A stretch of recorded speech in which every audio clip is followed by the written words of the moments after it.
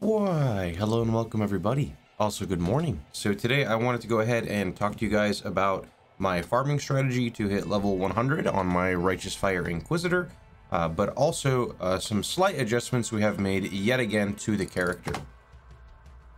Now remember that these adjustments that I have made are pretty much just like more expensive variant upgrades, so they have not really been included in the League Starter POB, but you can find them on my YouTube or on my live stream. So just really fast to recap and go over what I'm referring to. You can see over here about 6 days ago we made the Aegis Aurora swap, which you can see a YouTube video detailing that along with a POB. And then shortly after that we did the Aegis melding swap, which has the exact same thing. And then this one will have the third variant, which is basically forcing in a double cluster at the expense of your currency.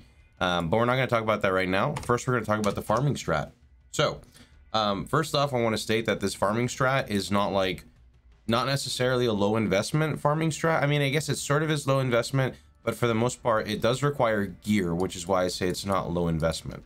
So first off, you are going to want to have 4 watchstones on your atlas. And again, this is more of my farming strat, not necessarily that I'm telling you to do it or it's better than someone else's, right? This is just quite literally what I did. Next step, I like to roll my watchstones with density, and this is pretty much irrelevant. No matter what strategy I'm doing, I want density because I'm a mapper. So step 1, get density. So that's density because it says adds X amount of monsters. I don't care about invasion boss.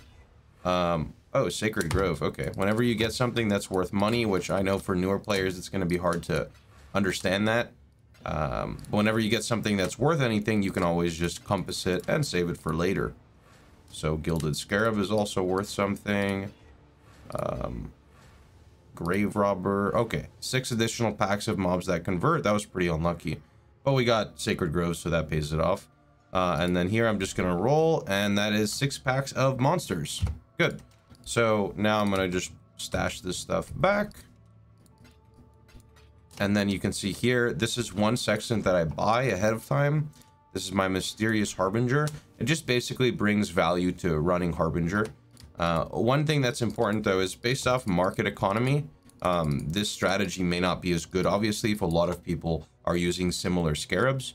But as an example, I use Gilded Cartographer to help over sustain, and then I can actually sell my extra. A lot of players are having issues with map sustain this league, so Cartography Scarab actually brings a lot of income. Rusted Elder is just for density and rare chance at, like, you know, the really good item level, like 85 plus T or like perfect armor bases for RF basically. TLDR, if you get like a pure armor helmet that's Elder based, that's like really high tier, it could potentially be worth a bit. Then Divination card, because we are running the map for Mage Blood along with some other cards. And then I run Harby just to complement my Atlas. So to talk about my Atlas, here you go. This can be mixed around depending on what you want to do. For example, if your gear is not as high, you could probably drop Beyond and go Abyss instead. Abyss is a lot more tamed. Beyond is really the big gearing threshold. Same with Delirium. You could also make way more money with my strategy if you decided to buy Delirium Sextants. I just have no interest in doing that. I don't know, that's just too much for me. But yeah, so this is pretty much the Atlas. It's the exact same Atlas command for my stream. I think I just have like these 4 nodes out and these 4 nodes in, wherever the other Delirium nodes are. I think here. Yeah, just this. Okay. Right. So again, Cardo, Elder, Div, and Harby. And then I personally like to run Domination for Shrines. Adds good density. Again, there may be some other options instead, but Domination is just what I've been running. And I choose to do Searing Exarch only because it's more money than running Eater. That's it. Right. Now this character does not explode, and if you wanted to map clear faster, you would definitely want to grab like the AoE over here by Explosive Impact and the AoE by Amplify. But our next character is going to be basically made for that, so that doesn't really matter. All right, I'm going to hit this Delirium, and the game is probably going to freeze for a bit, so here we go. And then we just put on Abyskos for quick Rampage and swap off.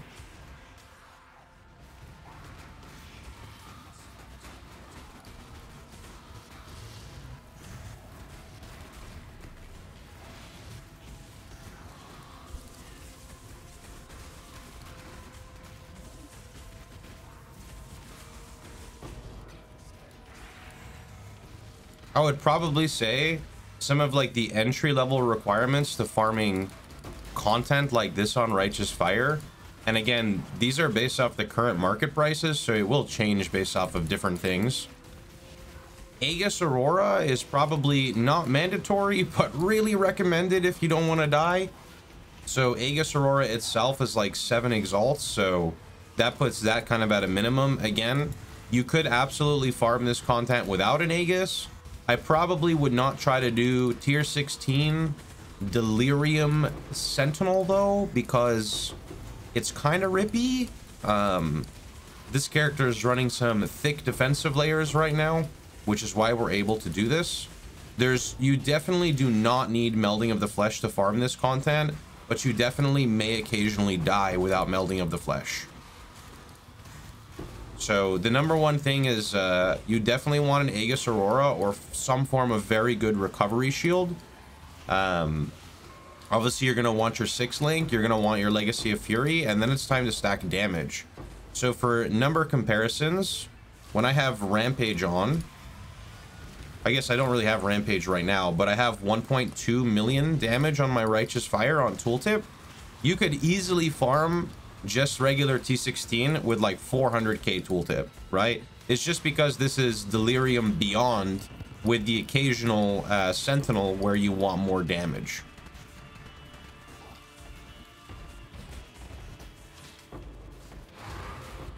Oh, there's one Crimson Temple.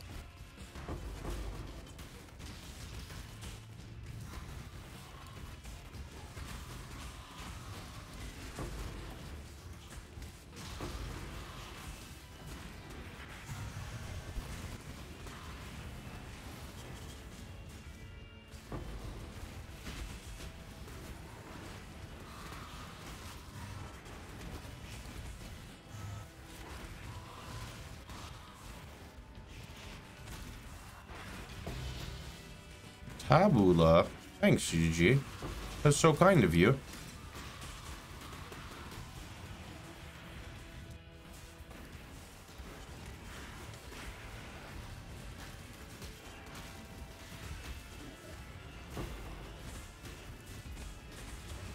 Now, the reason I say that like buying the Delirium Sextant would be worth it is because if you clear fast enough, you can pretty much clear 95% of the map and then get to the boss before your Delirium expires, which means you are guaranteed to get usually like 55 plus splinters, but it does depend on, I guess, a number of factors. There's like 50. And that is pretty much our map. Right. So let's talk about some changes on what I did and why I did them. So, first step is I wanted to get more damage to be able to comfortably farm the content I just showed. One problem I was having is when I would proc Delirium, the combination of Delirium, Sentinel, Arc Nemesis, and beyond was just making some monsters take an unethical amount of time, and it just felt really weird, right? So basically, what I did here is, if you guys remember, in the original build, we pathed this way, and this is before Aegis. After Aegis, we dropped this section, started pathing this way, right? This way here to grab our max res. So we have made some adjustments. Now, the number one thing I'm going to address right now, because it's the thing I get asked the most on, is the mana reservation. So we dropped this whole cluster, but our auras are still the exact same. Right, we're still running Banner, Determination, Malevolence, Purity, and Tempest Shield. So the way we acquired our auras back is through the following. There's 3 options. So you can run A, Pure Guile, which gives you Dex and Purity of Ice mana reservation. B, I forgot the names of them. It might be called Uncompromising. It's basically Determination mana reservation efficiency. And I think it's 20% reduced stun threshold, or other way around. 20%, yeah, anyway, you get it. And the third one is, I think it's like 11% chaos resist with Malevolence mana reservation efficiency. You need one of those 3, and you need to make sure the base is reservation efficiency. You don't have to have a 3-pointer. So if you look, this is a 2-pointer. So I have 1 point in reservation and then 1 point here. You could go with a 2-pointer if you want a little bit of extra MP. or you just feel like you screwed up somewhere, this will kind of like help save you. But this is pretty much mandatory. If you don't have this, you will not have the aura reservation.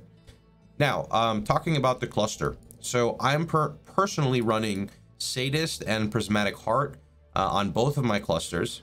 Prismatic Heart helps massively with gearing for Melding of the Flesh by giving you all res. Sadist is interesting because my Tempest Shield ignites because I have flat fire on it, so you can see it. And when I'm mapping, I'm getting hit quite a bit, so it frequently, it's always basically igniting. Then at the same time, it's always going to shock as well, unless you're running like the map mod, and even then it's just bouncing so many different times. The only thing I don't know of is the chill. I'm not sure if the chilled ground I create from Frostblink counts as me chilling. That's the only thing I need to figure out for Sadist.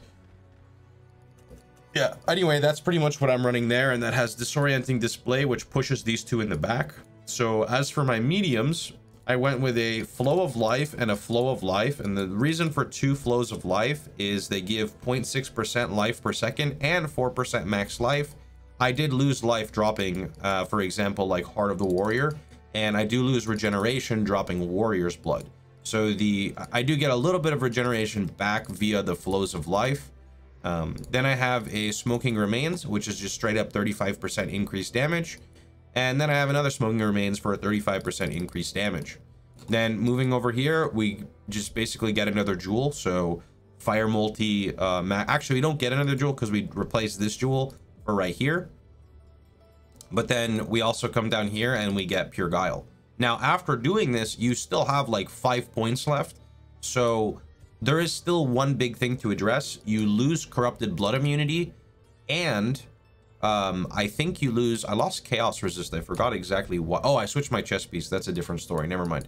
Right. So what I did just for a quick fix, it's kind of weird because my character is worth like over 100 Exalt, and this is kind of scuffed, but a quick fix is just coming down here and grabbing Asylum Wheel. So Asylum basically put me at Chaos Cap, so I didn't have to change my gear anymore.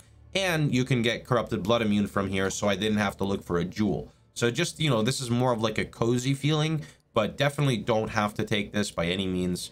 This character will most likely be turned into my bosser while I map on my new character that I'll be making. We're going to be making an Explode Righteous Fire build as our next character, so I already have some gear saved up for it. Basically, we're going to use an Explode chest with an Explode Scepter, and this one's kind of shit, but we're just going to multi-mod it. But yeah, that's going to be for another video. Anyway, that's pretty much what I wanted to touch up you guys with. I said that wrong. Just to kind of cover what we did on this character. There you go. A lot of these deaths were due to just like having fun. I'm sure you watching like the stream clips and stuff, but very smooth experience to level 100. Even though they removed Beyond from the map device, I had a lot of fun. Still having a lot of fun, and definitely very excited to make the next Explode character. Well, I guess this character's not Explode, but the next character, which will be Explode. So anyway, that's pretty much about it. So I hope you guys had a wonderful time. Hope you guys enjoyed yourselves. If you did, don't forget to like, share, and subscribe. And of course, if you have any questions on Righteous Fire, feel free to drop them down below or go search them on the website /wiki. See you guys all tomorrow. Have a good one.